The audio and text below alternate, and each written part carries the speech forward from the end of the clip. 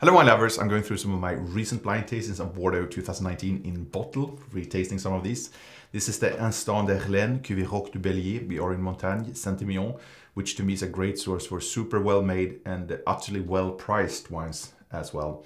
This blend is 80% Merlot and 10 each of Cabernet Sauvignon and Cabernet Franc.